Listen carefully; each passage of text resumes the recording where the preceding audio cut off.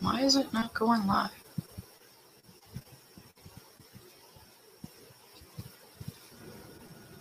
I just got a notification that says you are live. Yep. Welcome, everybody, to this week's Zeek webinar. Today, we have Dr. Keith Jones with Corelight Labs, who will be presenting on detecting the Facefish Linux Rootkit with Zeek. Keith has presented before because I think spicy is near and dear to his heart. And today, he's going to be expounding on his recent blog post of the same name. If you'd like to ask questions, please post them in the chat. And the slides will be available when we post this publicly on YouTube and share it. And with that, Keith, the floor is yours. Thank you much. And the important thing is when Amber said that the slides will be available, it's something you're going to see some of the links in here are clickable and so forth. So when you get into the slides, I did that on purpose so you can easily get to all these different parts that I'm talking about. And also, you're going to see some screen captures from the blog, and I have the blog linked in here. So any of the images or anything that might not come through through the way I'm showing it to you right now, if you were to go to the slide or the blog, you can actually pull up bigger images and zoom in and stuff like that and make it easier to see. So we tried to do our best there. So I'm going to talk about Facefish Linux Rootkit, and it was it was a few weeks back. I saw it a couple times on some open source threat intel, and like anything else, I kind of said, oh, that's kind of neat, but I saw it one time, and then I saw it 2 times, and then I saw it 3 times, and I said, well, this might be something worth writing a detector for. And so then I started mulling around, well, how are we going to write a detector for it? And if you've seen my previous webinars, I believe I've talked about the bin pack version, which is a lot more complicated to develop these things versus spicy. So I'm going to show you just kind of how I went down the path of, digging out the C2 communication structures and easily putting it into spicy grammar, which almost looks the same in some spots. And then I will show you some how to generate some test data if you don't have real data, like I did at the beginning. And then I'm going to show you an example at the end where we actually run it on a PCAP that I found out in the wild. All right. And with that, let's talk about the rootkit itself for a second, because we got to understand the C2 mechanisms in order to parse it up and detect it with Zeek. So like I promised, here's a bunch of links for you. The original work, if you'd like the longer version, is in the blog up here, and I think you guys can see my mouse here. So the first bullet up here, that's the blog. So everything I'm talking about, you can also find in written format, and that's where all the images are. So the first place I started was the second bullet down, and that was the NetLab 360 report on the Facefish Rootkit. And they also referenced the original work, which is the third bullet down here, by Juniper Network. So Juniper originally published an article, and it had some information in it. And I think at the beginning of the 360 article, they said, we wish there was more information in there, so that's why we're publishing this. And they also, I believe, the 360 article also named it Facefish. Now, if you were to comb through all those articles, you will come to a spot that kind of looks like this structure here. If you're familiar with like the C, C++ type structures.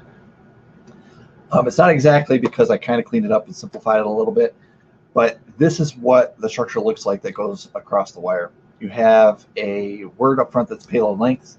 You have a word, the next one is a word that's a command, and I highlighted that one because that's what we're going to be using to parse. Then you have a CRC, and then you have the payload itself. And then I made a note for you at the bottom that this default port, as reported by the articles I just showed you in the last slide, was port 443. But it's important to note it's not SSL. Like what I'm showing you here, this structure, this is Facefish C2 protocol structure. It's not. It doesn't have anything to do with SSL, even though it's on the same port.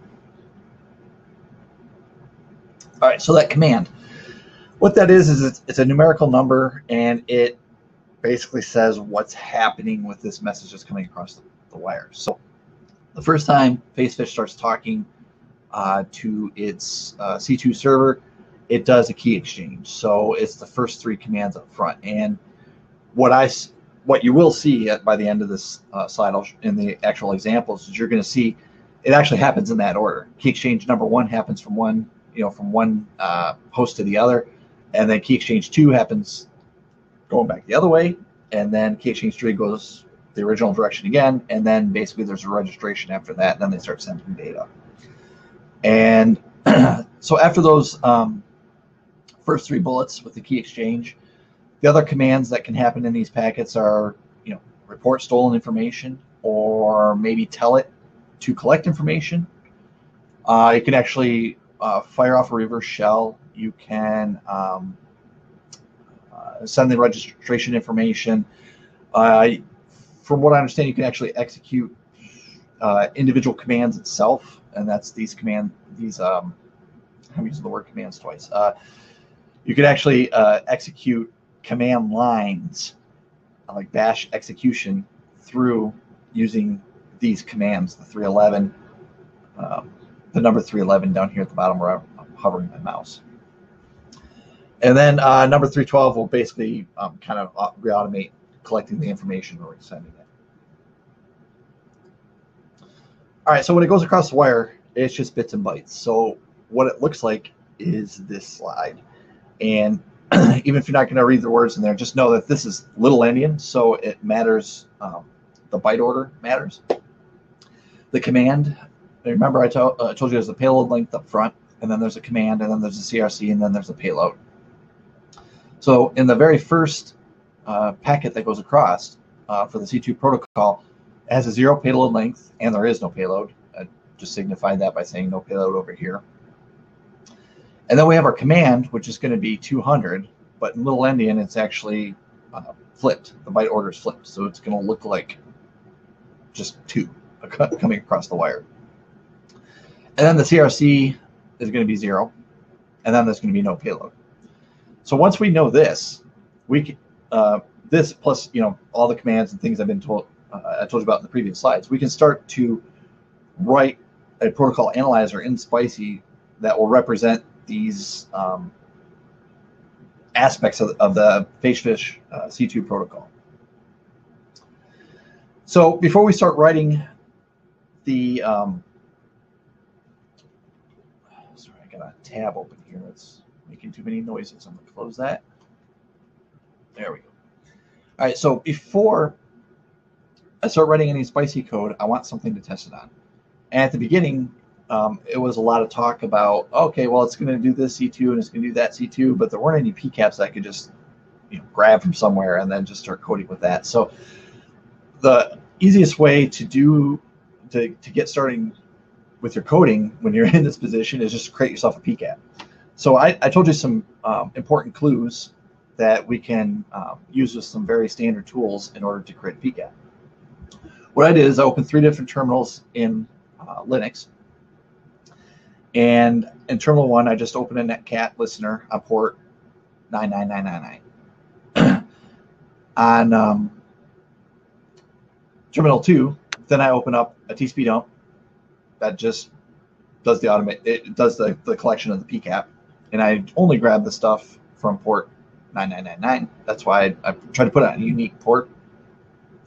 Then terminal 3, this is where the magic's going to happen. We're just going to echo out binary 00020000, which matches this byte string that I was just describing to you earlier. And it's going to pipe that out to netcat, and it's going to connect to our other listener. And terminal 2 is going to see this data go across our loopback, and it's going to store it in a PCAP for us. Actually, I put EN0. This should be whoops, sorry, I clicked it. The interface there says EN0. It should be a loopback, but I did a loopback for my example. And if you don't want to type all these commands and you just want the PCAP, I actually put the PCAP as a test in the repo as well. All right, so the rest of this, I'm just going to talk about the spicy source code. There's the, I have the hash.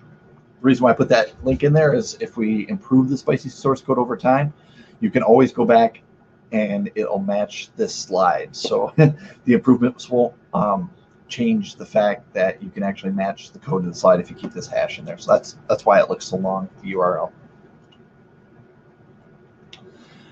All right, so if you remember earlier, I talked about that string that would go across on one of the first packets for the C2 protocol. And it was basically all zeros except for a 2 in the fourth spot. Well, in signature land, we can easily write this up. We just write signature. We say we want this protocol TCP, and the payload is what I've been showing you, all the zeros except for the 2. And when this happens, when we find this at the beginning of a TCP connection, we're enabling the spicy Facefish Rootkit protocol analyzer. Now you notice in here I don't have any ports or anything. Or actually, let me save that. So, all right, I'm going to finish off here. So this is our signature. And when this signature fires, it's going to fire off our protocol analyzer. So the next file we want to look at is facefish_rootkit.ebt. And this sort of instantiates our protocol analyzer for us. So rows 3 and 4 here. This says our new protocol analyzer, spicy Facefish Rootkit, is going to happen over TCP and parse with the Facefish Rootkit Facefish records. And I'll show you what that is in a second. And to go back to something I was going to tell you about in a second ago, which is you don't see any ports in here. You just see it just says over TCP. And that's because I put the signature in there, and we're actually not, we don't care about the port, right? Because we could lock this and say we want to only be port 443, but it's a pretty unique signature up front with the zeros and the 2. And I've done a lot of testing on a lot of real networks, like 7 very large ones, and it just doesn't really false positive all that much. Every once in a while we'll get a false positive, but I notice it tends to be on connections that have missing bytes in the middle. So I haven't seen a false positive yet on a full connection, full real connection. So just know that going in that, if an attacker were to take this Facefish Rootkit and say, haha, I'm going to get around them, I'm going to put on port 8080. Well, with this logic, we will detect it. Lines 6 and 7 just import other portions of our spicy analyzer, and then line 9 is a very important line because what it says is when we parse a record there on the left, the Facefish record, we want to fire this new event called Facefish Rootkit message, and then basically I have all the components to the information that we parsed up being fed into that event there. Okay, so to go to the next file in the protocol analyzer is our Facefish Rootkit.spicy, and this tells us what the structure of the C2 packets will look like. And some of this is just kind of boilerplate up front of doing some naming of our module and importing it spicy, but line 7 is where we switch from big endian or network byte order over to little endian, which is where we had to do the byte flipping earlier. And you can see here, I say the type of Facefish records, plural, is just an array of Facefish record singular. And the Facefish record singular is a pretty simple structure as far as some of the spicy analyzers. Some of them get a lot more complicated than 4 lines like this. So enjoy it when you see it. That you can pretty much go through this pretty quickly, where you have the payload length, that's going to be 16 bits here. You have the command, it's going to be 16 bits here.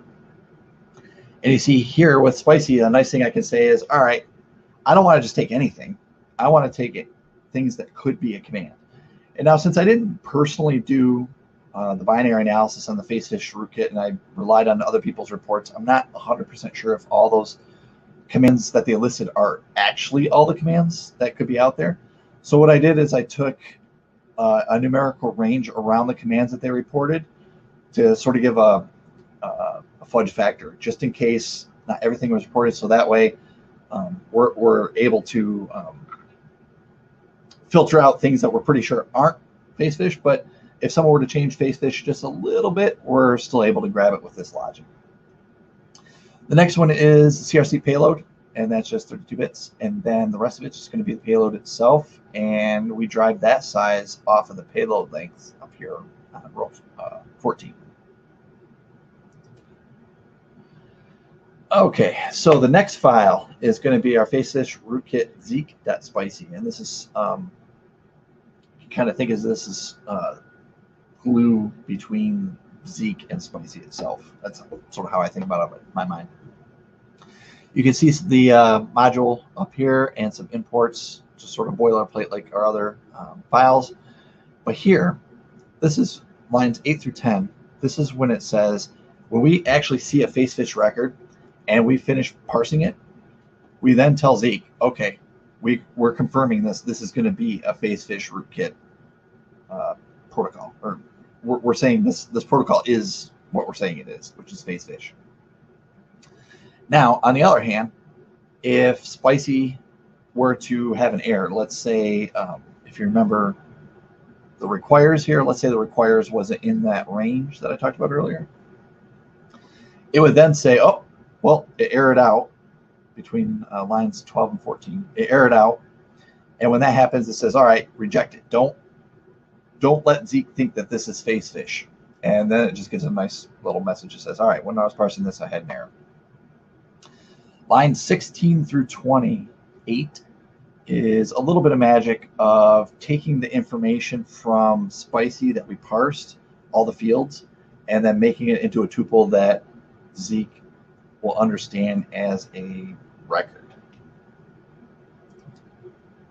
And you'll see a little more about that function in a slide or two. Now, if we go to Zeek scripting land, which when I was first starting using Spicy, it felt so good to get back to Zeek. We can quickly go through this. It's just, all this is a table, and what it does is it takes a command and it makes a nice human string out of what that command is, and that's what I use to populate the log, so you don't have to go back and look up what all these numbers are and what they mean. So if you remember from, I think it was like slide 3 or 4, when I walked you through all those commands, this is basically what I built these strings off of. And then I get to main.zeek, and if I look in the exports section of that file, because the file's a little too big for the slide here, up front I just name my new log. I've got a Facefish log. I have a new notice type called Facefish Rootkit C2. My output's going to be pretty simple. It's just going to be the payload length. The Facefish message that would be passing into the events is going to be pretty simple because there aren't a lot of fields that we parse up in the Facefish C2 packet. It's just these four: the payload length, the command, the CRC, and the actual payload. And you're going to see I'm going to use that for our events later on down this file. The output's going to be the info record, and it also is pretty simple. We got our time, the usual suspects of the UID and the ID for the connection, the is_orig for the connection, and then down here we just have the payload length, the command, and the CRC.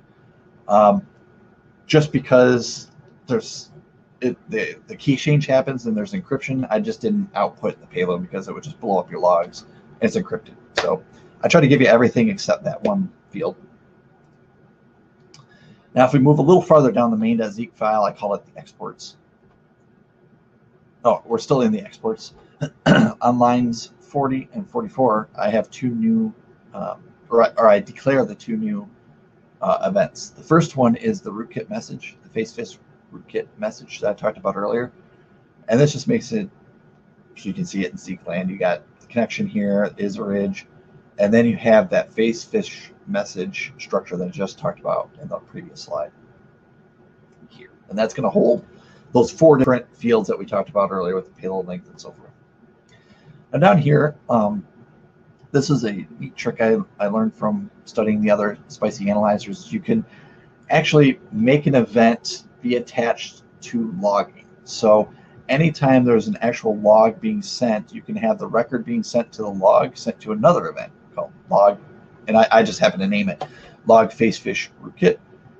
And that's kind of cool because if I didn't want to get in the innards of understanding anything about Facefish, but I wanted to somehow hook the information that's going to the log that's already been parsed and prettied up and so forth, I can then just handle this event and do what I want with this record, and there you go.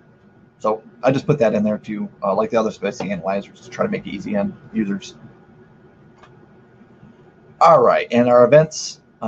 Here we just, in our Zeek init, we create our new log, Facefish log, and all the usual suspects here with the info. That's the event that we attach to it, log Facefish Rootkit. That's what I just talked about. And then the path itself is going to be called Facefish_Rootkit.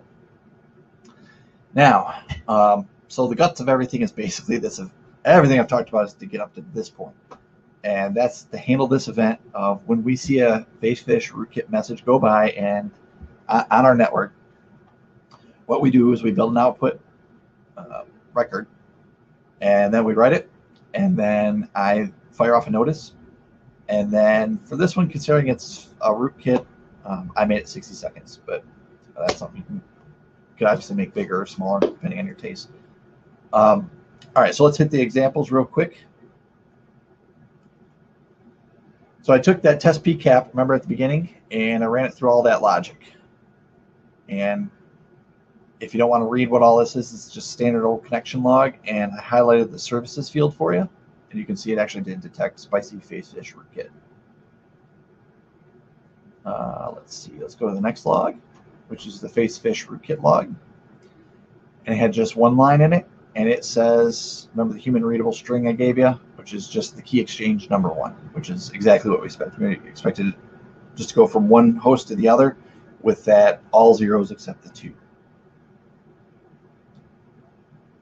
And the notice log here, try to print out a nice human readable string for someone that might not be in the weeds with looking at the source code, and gave the website to the blog information. All right, so the real world PCAP, again, clickable when you get into the slides. You can download it there free. Run it through like this. Looked at my connection log, tried to save you a bunch of looking around, and pulled out just the one line we needed to prove to you. Yes, it does pop out as spicy Facefish Rootkit. And what I did next was look at the Facefish Rootkit log. And you can see on this real example, this is what I was talking about at the beginning of the presentation, where the key exchange number 1 happens, and this is the orig. You can see orig to response, key exchange 1. This is false, which means it's response to orig, key exchange 2. And then this is true, which means key exchange 3 happened from orig to response again. And then the fourth one is registration. So in those false positives I talked about earlier that happen every once in a while, I'm on a couple networks where I'm not seeing all of the data for all connections. So I will see when a false positive will happen, I will see this key X1 happen and nothing else. And then what I do is I go look at the connection, and then the missed bytes will be, if for instance the connection was 8K, the missed bytes will be like 8K minus 8 bytes. It'll be almost all of it. So if you just see this key X1 on there, take that with a grain of salt. But if you see all 4 of these, that mean that, from my understanding of studying this malware, that means it's connected to a C2 server and it's go time. Go time as a defender, anyways. All right, this is the notices log. It looks the same as the other. It just says, all right, it hit between these different servers. And that's all I got. I told Amber I'd be about 25 minutes, and I'm almost there. So I have questions. I don't see a chat handy, so I don't know if you have to unmute or type it or what. If you want to take it from here to take questions.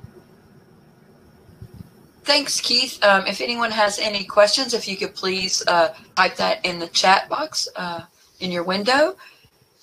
We'll give it a few minutes. You do have a thank you, Keith, Got it. from Todd. Yep, thank you. You're welcome. Very much. Thanks.